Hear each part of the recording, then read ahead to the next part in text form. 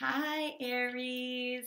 Welcome to February of 2018. So, this is for Aries, Sun, Moon, Rising, or Venus. Personally, I would watch my moon sign if I were you. There's a video in the description box below, like a link that'll tell you why, if you give a shit why. If you just want to trust me and watch your moon sign because you already know it, that's awesome. If you don't know your moon sign, there's also a link down there that'll tell you what that is. So, let's get started.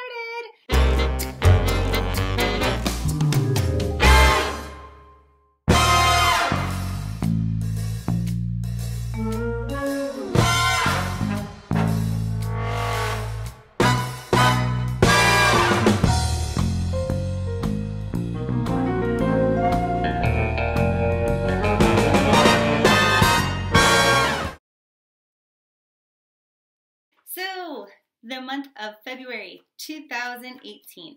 This first card's about, like, what's going on with you. What kind of position are you in? You might be feeling hopeless. If I remember right, I think maybe last month you were holding on to an ex. So that makes sense. We need to leave exes in the past for a reason, most of the time. Not all the time, but most of the time. Okay, but maybe it's not about that. Why do you feel hopeless? Oh boy. So yeah, I think it's about somebody that this is such a weird thing for Aries, because Aries, you're so confident and people are drawn to you and they usually are like all about you, you know, like they just want to be near you and around you because you're so exciting and stuff like that. But there's this person that you're putting on a pedestal, whether you have history with them or not, but you're like, okay, I love everything about this person. They're funny, they're smart, they make me happy, they're sexy, like they're nurturing, they're all of these things. Like you really put them on a pedestal, okay? Like you almost don't even see them as human. And they just are like kind of avoiding you or not showing you interest. So maybe you're getting the silent treatment if it's an ex, like that kind of an energy. So I'm sorry, that fucking sucks. But let's see how the rest of your reading turns out. So for better and for worse, what are the behavioral things that you're going to be doing in February or that you should be doing in February? Like what are kind of like your inclinations that are going to help you to bring in love? So here's the deal. This month, if you can find a way to be happy, to find your joy, you know, whether that's just like petting puppies or something silly, like finding a way to be happy and taking your mind off of this, even if you're not very spiritual. Like it doesn't have to be like you know what, I'm going to express gratitude for the fact that I'm not with this person that I'm thinking about because XYZ, like trying to justify it to yourself, because that's not going to work for you in this month. Typically, it's the right thing to do, right? Like when relationships end, you're like, I'm thankful that this ended because now I can attract a better relationship or something like that. Or, you know, what is that Garth Brooks song? Some of God's greatest gifts are unanswered prayers, right? So he's talking about how he really, really wanted to be with this girl in high school. And then he grew up and like life happened. And then he met somebody that he was like way more obsessed with than this first person. And he was like, oh, thank God that God didn't answer my prayer on that because I wanted this way more and I didn't even know it was an option yet. Like, but they're saying you don't have to gratitude journal and stuff like that. Like, this doesn't have to be like a very spiritual thing for you. Just find the little band-aids in February, okay? Just like whatever's going to make you feel happy in the moment, do that, as long as it's not like a destructive kind of thing, you know, as long as it's not I'm not saying go out and do a bunch of Molly, you know, that's not what I'm saying, because yeah, that'd be a band-aid solution for like however long it lasts, I don't know, but my point is that's kind of self-sabotaging, right? Things that make you happy in the moment that aren't self-sabotaging, right? So go to get a massage, or if you like to work out, things like that, they don't have to be spiritual things. It's not necessarily about your spiritual growth. Or it's not even about a mind shift or a mindset shift like these kind of things usually are. So there's like, it's kind of like you just don't feel very stable because all of the things that you were trying to attract, maybe you're trying to attract the wrong things, right?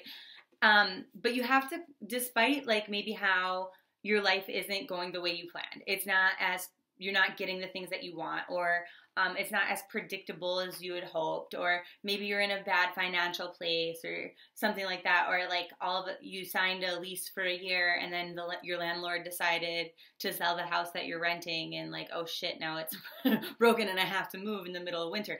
It's, like that kind of a thing. But they say you're going to find your strength as a result of this, like as a result of whatever kind of circumstances you have that are maybe not making you feel so awesome right now.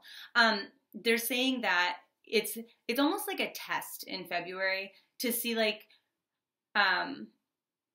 okay, so I'm going to describe this to you I'm so sick of talking about law of attraction, but it's, you know how like when we're trying to attract things into our life, there's another law that a lot of people don't know about called the law of opposites. And sometimes the universe does this, where it'll give you something that is tempting, but it's not exactly what you want. And to see if you're going to settle right before you get something big. Okay, so it's like a test of your strength, of your resolve, of your ambition, of your effort to try to just keep on moving towards the things that you want. Not necessarily that person that you want, but like general concepts, okay? So that's where we're at so far. Now, what are the things that you need to do in order to kind of grow to be able to attract the right person to you in the month of February? And they're like, you know what? Really not that much. Just try to get past these unfortunate circumstances. A lot of these things have nothing to do with you. They're kind of like outside things, right? So you might feel maybe like you're a little cursed this month. And I'm sorry to tell you this stuff. Like, I wish I could give you like a really positive, happy reading. I'm not going to lie to you. Like, Sagittarius had that, Pisces had that, Capricorn had that, Aquarius had that. So, it fucking sucks, and I'm sorry, Aries. But there's no point for me to do these readings for you if I'm not going to be honest, right? I would rather be honest with you and then have you be forewarned and therefore forearmed, as opposed to just like lying to you and then having you get mad later, like, you're not even accurate, right? It'd be a waste of everybody's time if I was going to sit here and lie to you. So, basically, you can kind of just be smart and prepare that this might not be your easiest month of the year, okay? And it's not because it's your fault or anything like that. It's just, it's not going to be your easiest month in regards to your love life. But not every month can be. And I would try to frame that as a blessing that, by contrast, now I'm going to be stronger and I'm going to be much more appreciative when the right thing does come through for me. So let's see if we can get a sneak peek as to when the right thing will come through for you. Just because I'm nosy. Okay, here's what they say. They make a joke. Not in the next 7 weeks. So maybe by the end of March. But they're saying ultimately, though, we're not going to say anything in regards to specific time because you're a large group. They just say it depends on how much you allow things from the past to end and how much you don't. So for those of you who are going to hold on to things from the past, hold on to past loves when the relationship is clearly over, if you're going to hold on to outdated ideas and things like that, if you're not able to move and shift and kind of get on this new path of new beginnings, it's going to be a long time for you. Because it's saying like the energy is trying to bring you something new and good and different, but you have to be open to that. And a lot of you are still in the past. And if you're feeling depressive this month, part of that is normal because of the circumstances. But the other part of that is that it's because you're living in the past. If you're living in the past, you feel depressed. If you're living in the future, you feel anxious. But so you want to be really focused right now on being mindful in the present. And they're saying like, you're not alone. Like, you have people around you, or if you don't have people around you, you have your spirit guides. You can ask them for their help. It's just that you're kind of not doing it. So make sure that you use the resources available to you. What they're saying here too is, if you want to have like a magical soulmate connection, like a great relationship, you need to kind of put it out there, right, to be able to attract it. And they say along the way, you might have to meet a few people who are great in certain ways, but they're not your soulmates, and you'll recognize that. But when your emotions are balanced and when you're feeling better after these like outside circumstances and that struggle, see the emotional balance with the water here? She's kind of like kneeling down, putting a lot of her leg on the earth. So it's almost like, okay, I'm surrendering to these circumstances, and I've decided that from an emotional standpoint, I'm going to be okay. Pay attention to messages and signs. You see with that bird? But they're saying, like, I'm deciding that this is how I'm going to feel about it. And as a result, eventually you're going to get this big thing that you're wishing for in terms of the relationship that you desire. But it's like this month is going to be more of a month of like personal growth and stuff, where you kind of got to just like surrender to circumstances and learn to trust in divine source, whatever you believe in, the universe, God, Allah, whatever. Okay? So, sorry about it. Sucks. What do you need to change in order to attract love into your life? And they're like, you just have to get emotionally balanced. It's almost like, actually, I want to say it's School of Life. Give me a second. There is a YouTube channel that just put a video out on this, and it was in my recommended videos. When I'm getting ready for my day, I'll just like pick a random recommended video from my YouTube on my phone. Hopefully something like motivational or educational. And I'm going to check here and see what that was called, because it was really good. It was talking about how until we are okay with being single, and it's like backed up by psychological studies and stuff, until we feel really comfortable in our emotional state, like, I could take it or leave it. Like a relationship, if it comes, great. If it doesn't, whatever, fuck it. I'm comfortable being single. Until you feel that way, you're not going to attract the right relationships, because you're going to be trying to get something from a relationship that you need to get from within yourself first. I'm looking for this because I want you, if this is you, I want you to be able to watch it and have it articulated to you better than I could do. Okay, so it is from the School of Life, and it's called Why Only the Happy Single Find True Love. And I'm just gonna rewind this here so you can see what the cover photo looks like. Oh, damn it. Sorry, thanks for being patient.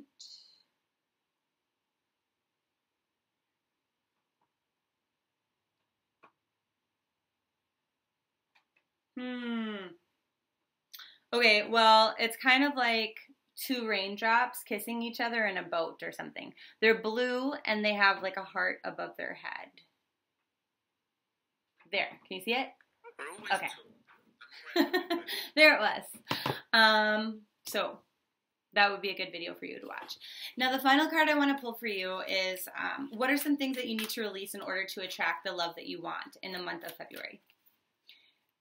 Oh, this is so sad. They're saying, like, any ideas that you have that, like, love isn't coming for you, that it doesn't exist for you, that you're not romantic, that you're not capable of loving somebody or receiving love, they're like, let that go. They also say that, like, some of you have these ideas that you just have a different mindset. Like, you want different things than everybody else around you. Maybe this is because you're a Mormon, right? And you live near a bunch of Muslims. Like, you know, it's just like, it could be anything. It could be culture. It could be religion. It could be just mindset in general. Maybe you don't believe in marriage. Maybe you do, and like everybody around you is just like up for a love them and leave them kind of thing. But they're like, these ideas, they're not serving you, because the only thing that it's doing is attracting that reality into your life. And that's why you're stuck. And maybe that's why it's hard to move on from whoever this person is that you put up on a pedestal. So I'm sorry that your reading was a little bit doom and gloom, as not as positive as maybe the other signs, but I do have to be honest with you. So I want to also, as long as I have you here, find out in regards to love, like what positive thing is coming for you in the next 3 months. Aw, it's kind of cute. I like it. Okay, so they're saying, well, like we talked about before, you're going to grow a lot of inner strength and confidence within yourself as a result of this difficulty, okay? They say the challenge is for you to once you do that, look at how they both have the infinity symbol above their head. They say anything is possible should you follow this guidance. Should you work on yourself and grow inner strength, anything that you want is possible, including love. Because look, the cup is the biggest thing on the table. So he's asking spirit, God, Allah, whatever, for the universe, for what he wants. And then he is blessed and it comes down onto the earth, like into real material form. He's going to get the things that he wants, but that's a challenge for you to stay focused with that hope card that we had before, the star. I always call it the hope card, but the star card, thinking about what it is that you want, you have to try to manifest that. And that is hard for you when you haven't yet achieved this strength. But within 3 months, should you choose that path, you'll be there and you'll be getting the things that you want. They say big changes are coming. And they will be for the better. They will be, no matter what. But they're not easy. Life is rarely easy. But the things that are hard are the areas where we learn the most lessons, right? Where we change the most, where we better ourselves. And so this is actually a blessing, even though it doesn't feel like a blessing, right? The horse is white. It's pure. It's leading him to something good, right? But the old you has to die a little bit so that the new, better you can move forward. And so they're saying, you know, you're shedding a little bit of your ego. This is an Aries card. They're like, because, you know, you're trying to attract this empress that you had, and tarot's not gender specific, so it doesn't have to be a lady. It could be a dude. This is the person that you want, right? That you put them on a pedestal. And usually you're the one on the pedestal. So it's hard when they reject you, right? But you kind of just have to let that not affect you so much. You kind of have to let go of your ego. Like, and I'm not saying you guys are egomaniacs. Some of you probably are. Let's not lie here. But not all of you are. And if you're watching a tarot video, you're definitely probably not one of those, just because you're more emotionally in tune and spiritually connected than the rest of them. But you know what's funny? I feel like Pisces and Cancers watch the most tarot videos, and it's because they're so emotional. So it's not a judgment, okay? But my point is, you're always like so sure of yourself, right? And so for other people to maybe see that you're not infallible, is kind of attractive, because when you're like this powerful person that everybody looks up to and everybody appreciates and they trust them, like you might be in a position of power or something. People just look up to you and they really like you and they're attracted to you and they're drawn to you and they find you sexy, like not in like a, not like in a very George Clooney way, right? Like, like very classy, but not like skanky sexy, but like, okay. So like, for example, who's that guy, the Magic Mike guy that all these girls think is so cute? He's not my taste. I forget. That's why I don't know what his name is. But the guy with like the muscles and he's like, yeah, I'm dancing like half naked. That guy versus George Clooney. Okay, you would be George Clooney. It's very appealing to the masses. From anyone like 20 years old to 80 years old, they all want to bone George Clooney, but they're a little intimidated. Where the other guy is like more approachable, but you're kind of like, eh. Like you get bored with it fast, right? So you're George Clooney. So, or, you know, the female version of it. Because the Emperor and the Tarot, like I said, Tarot's not gender specific because it's a dude, that's where my mind goes. So anyway, point is if they can see you a little less intimidating and see that you're like not this, what's the word for that? It's almost like you're not even human, like you're bigger than human, right? If they can see you a little more human, then you're a little more approachable, okay?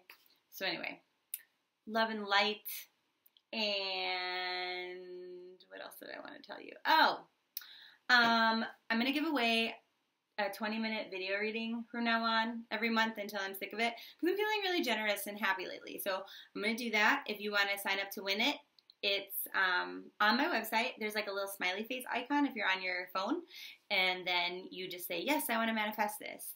And you only have to enter once, and then you're automatically entered every month. If you're not interested, well, then forget I said that.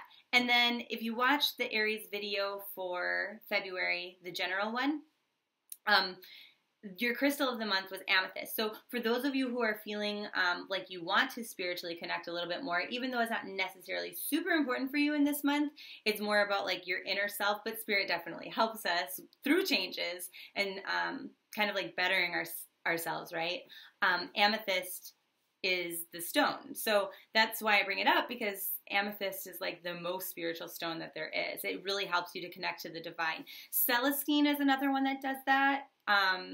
Just because that one like calls in the angels for you. But if you don't have experience in connecting with angels, like if you're going to be more comfortable kind of just like intuiting messages, then I would go with amethyst. So anyway, that's just some info for you. Love and light, and I will see you next month. Thanks so much for watching my video. Check out tarotbleeaccurate.com for a personal reading. Follow on Snapchat, like on Facebook.